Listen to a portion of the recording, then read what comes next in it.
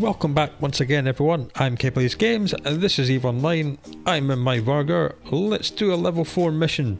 And the level 4 mission we're going to be experiencing today is Vengeance. This is a decent one, it's pretty good. It's against Serpentis, so they're going to be firing kinetic and thermal at us, and we're better off firing kinetic at them, or thermal. Luckily for us, phase plasma does both those things. It is 2 systems over, so there is going to be some travel time involved in this one. We're being paid just over 1.5 million ISK for completing the mission, with another 1.1 million or so if we do it within 6 hours. 6 hours tells you that the game thinks it's quite a long mission.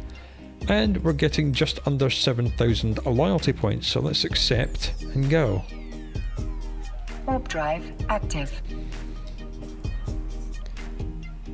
Okay, we're in the mission. There are a lot of enemies here.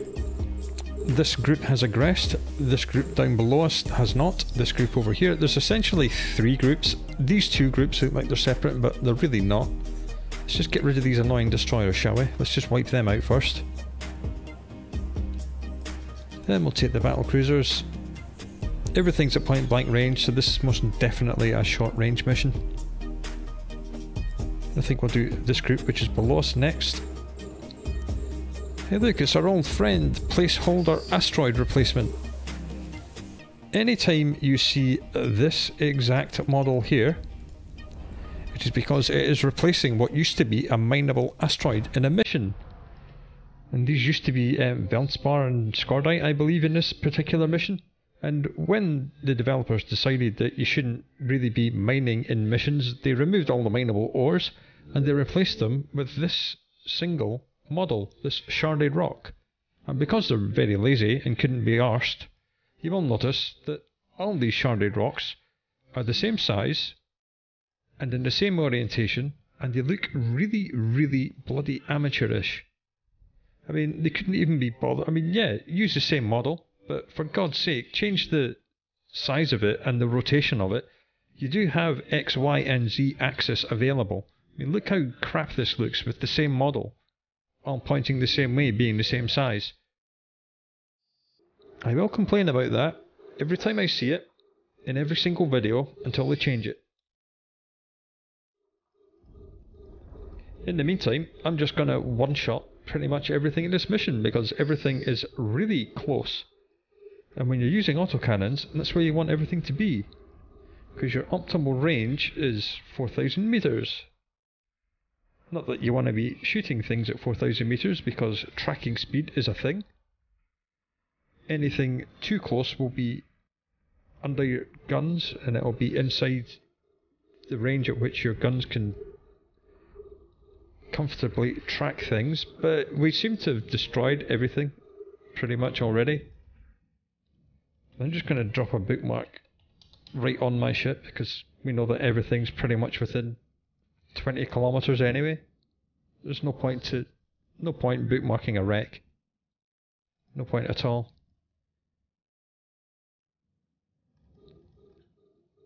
Just a few more enemies left, and no reinforcement spawns in this room.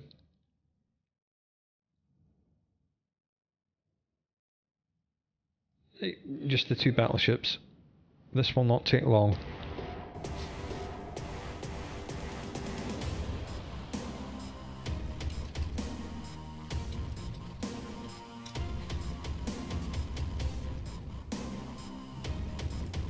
I'm just going to deal with Bastion being off for quite some time. We'll just have to grind this guy down slowly. I didn't want to wait another 30 seconds for Bastion to cycle all the way around. He would die long before that happened. Turn the shield off just to let the cap recharge. There he goes. Warp drive active. If I had not turned Bastion off, I'd have to turn it off now and then wait 30 seconds and then take the gate. I have not got time to hang around. I've got things to do. I am a busy man. And away we go into room 2. I believe there's 3 rooms in this mission. They're all fairly similar. Everything's right up in your face. Right, this one can be a little bit annoying. What I'm going to do is double click directly behind myself and turn on a Microwarpdrive to pull range away from all these elite frigates, which hasn't worked because they webbed me. Okay, let's not do that. Okay, this might go wrong. You'll notice these things are far too close for me to shoot with my guns, so we're going to have to try and kill them with our drones. The problem is that these are elite frigates, and as soon as we put the drones out, they're probably all going to drop aggro on me and start aggro on the drones, which is a very bad thing because they will absolutely annihilate our drones. This little one is being annoying. He has not red boxed us, and I wish he would.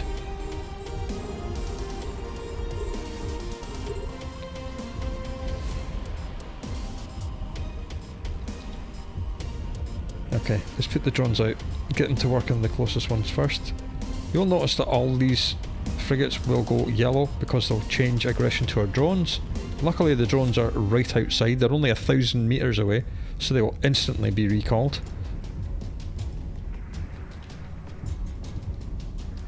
Alright, the frigates did not change aggression to our drones. They might still do that.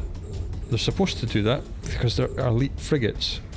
And their AI is supposed to hate drones. But so far, so good. And we are absolutely demolishing the battleships. I'm only kind of keeping half an eye on what my guns are doing. I'm more worried about my drones. Because you can get yourself into a death spiral in this position we're in. If these frigates kill all your drones, then you're going to have to try and kill them with your guns. And as we saw, if they web you, you can't pull range, so you can't hit them with your guns. So you end up being stuck in this mission forever and having to ask someone to come and help you. I've had that happen to me in this mission. Back in the olden days, before I had a Marauder that one-shotted everything. But for some reason, the enemy frigates have decided not to be elite frigates today. They have not changed aggression to my drones at all, which is not how they're supposed to work. But you know what, if the game wants to break, that's fine by me. Drones have actually killed everything, let's bring them back.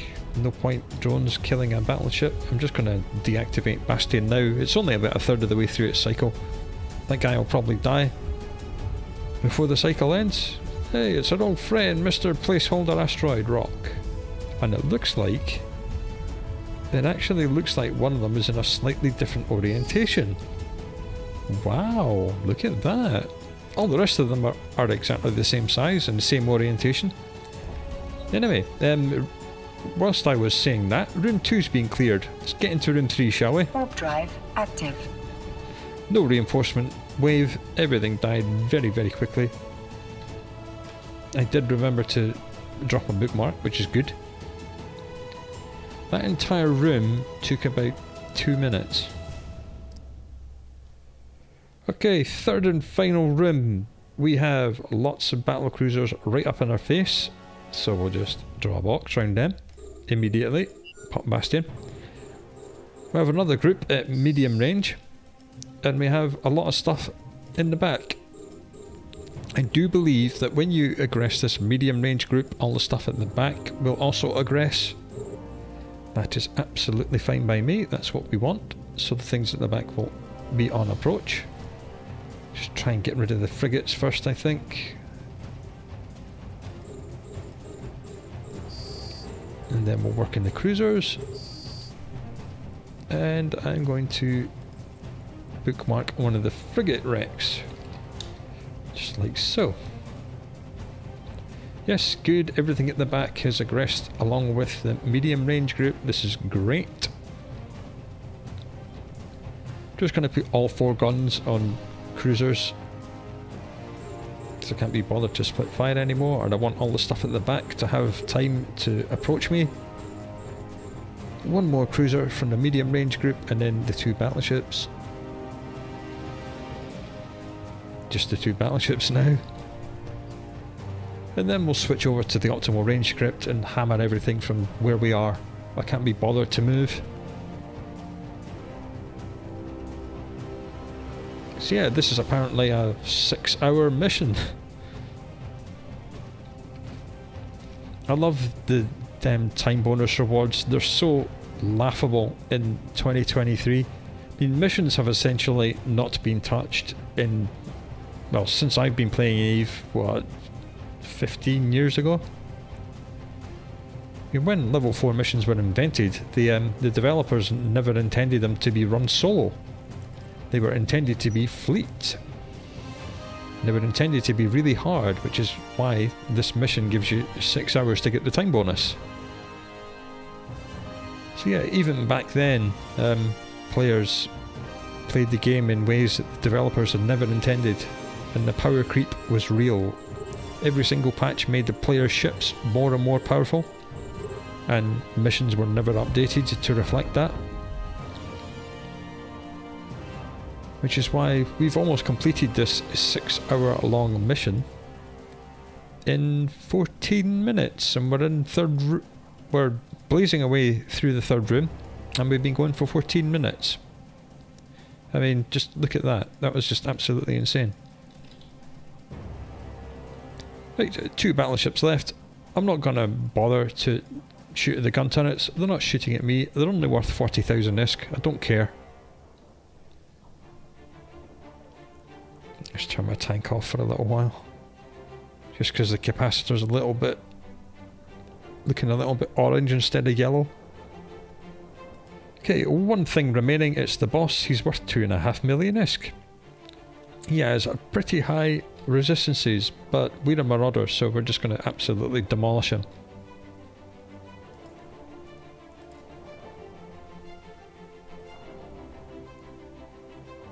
And I think I'm going to turn Bastion off.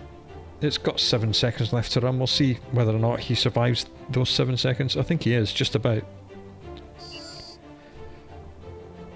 Exactly the same. Okay, we need to go back. And I shall bring the Noctis. Drive active. So yeah, if they want to make missions challenging again, they should change the time bonuses. 6 hours for that is laughable. We've just done it in 20 minutes. Alright, some time has passed. I have been out and looted and salvaged with the Noctis. The bounty prize payment has hit the wallet. Unlike the last video, in which I made a mistake and edited and counted up too soon. As we see here, when we mouse over, the name of the boss has appeared, and we know he was the last thing we killed in the mission, so we know this is actually all the mission bounty. So that's 11.5 million ISK in bounty, another 2.6 in time bonus reward and agent pay, and a huge 25.9 million ISK in loot and salvage, of which 14.9 is worth keeping and selling. We got 2 of these Pitfall compact water disruption field generators worth 4.7 each, which is lovely. We did actually get some tags in this mission. They're only worth just over 2,000 ISK each, so they're absolute garbage. And again, we got 8.5 million in salvage. So that is not too bad a haul for that mission. Plus, of course, just under 7,000 loyalty points. Not too bad. Anyway, I hope to see you again for the next level 4 mission, whichever it happens to be, and I hope you look after yourself until then. See you later, everyone.